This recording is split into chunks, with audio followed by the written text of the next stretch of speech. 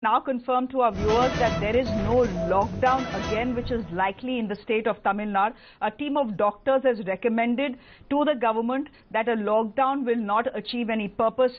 What more details are you picking up, Purnima?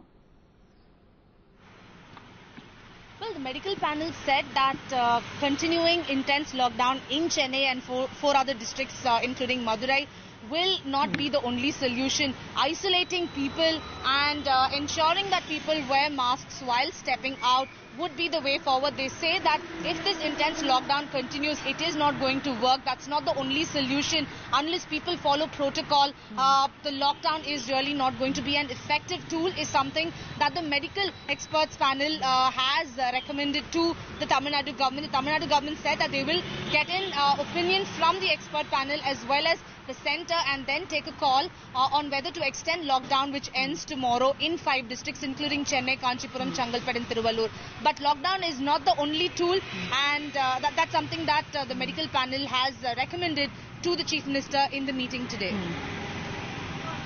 All right, Purnima, thank you very much. We'll leave it there.